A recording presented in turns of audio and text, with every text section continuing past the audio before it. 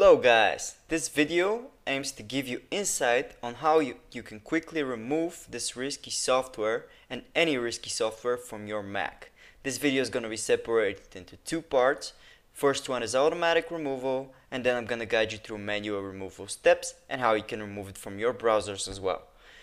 Before we begin watching the video and before I take you through the steps, I want you to know that you should always use trustworthy sources when you follow instructions, and make sure that these are real people, because many video makers and websites may only be after your money. So let's get on with the video, shall we? First off is the automatic removal. For the automatic removal, we're going to be using the help of a powerful anti-malware software for Mac. You're going to open the video and you're going to click on the description below. It has a link. You have to click that link, guys. And this link is going to take you through your tailor-made removal article. There you will find a download button which you should click. It's going to take you to the download page of this software. The download should begin automatically. When the download is finished, simply open the installer and it will open a pop-up window.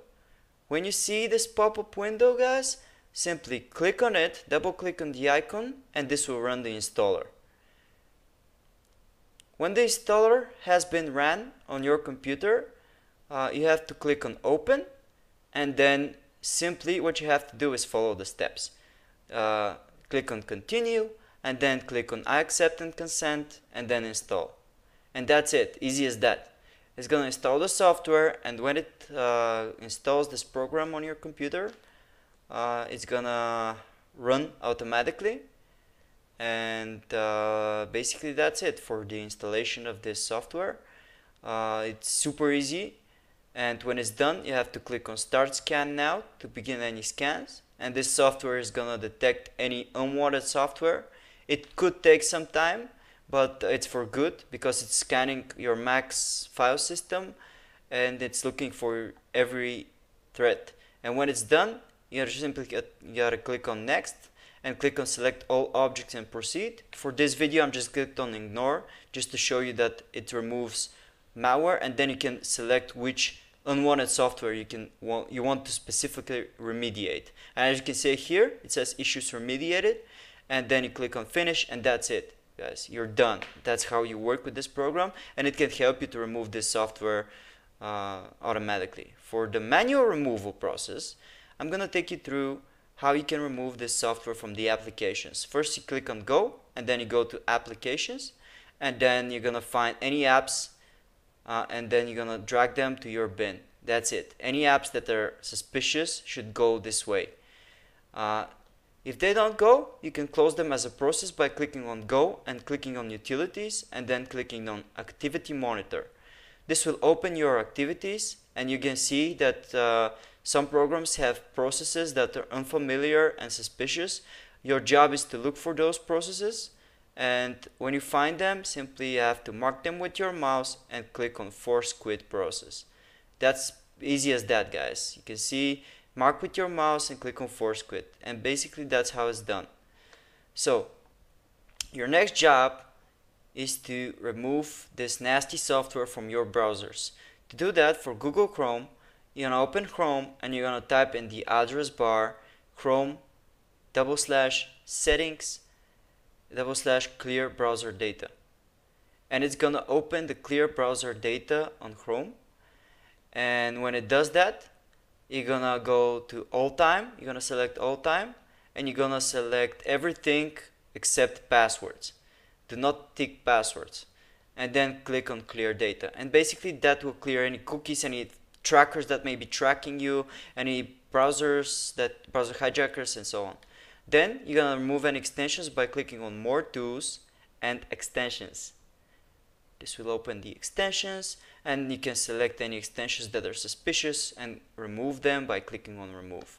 And it's as easy as that to clean Google Chrome. The next browser I'm going to show you is Safari browser.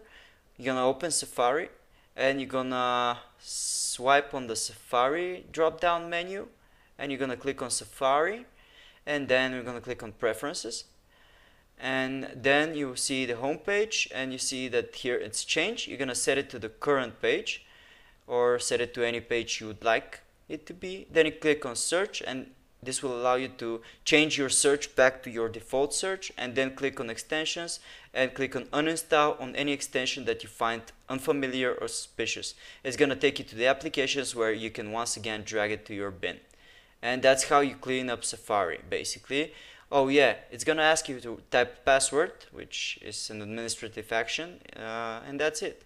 For Mozilla Firefox, you're going to open Firefox and you're going to go to the top right corner, click on the drop down menu and click on add-ons.